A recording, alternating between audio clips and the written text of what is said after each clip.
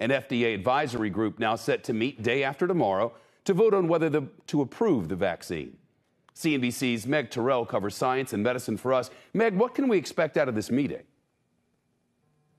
Well, Shep, this is going to be a completely public meeting, really a discussion of all of the safety and efficacy data behind this vaccine.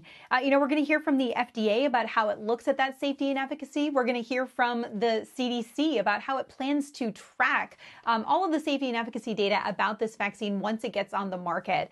And now we'll also hear from experts about how to run the trials of the next vaccines if this one becomes available. Now, Pfizer scientists will present their data as well, and then the committee discusses it all and votes. Now, the FDA doesn't have to follow the recommendations of the committee, but it usually does. And we got some clues in its briefing documents today about how it's looking at the vaccine.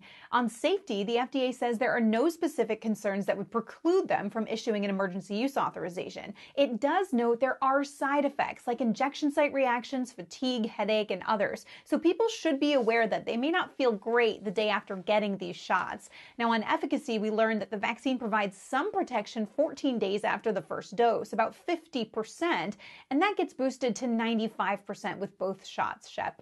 Meg, any updates on a timeline for the other vaccines? Well, we're going to go through the same process with Moderna's vaccine next week, and we heard today that results on AstraZeneca and Johnson & Johnson's vaccines could be available in the U.S. in late January. And so if those are positive, those vaccines could get cleared by the FDA in February. And that would be really important because it would contribute significantly to vaccine supply in the U.S., as Operation Warp Speed has struck deals with 6 different vaccine companies. Right now, we know Pfizer and Moderna's vaccines work, and there should be enough for 100 million Americans to get those shots by March. Shep? Meg, thanks. Shepard Smith here. Thanks for watching CNBC on YouTube.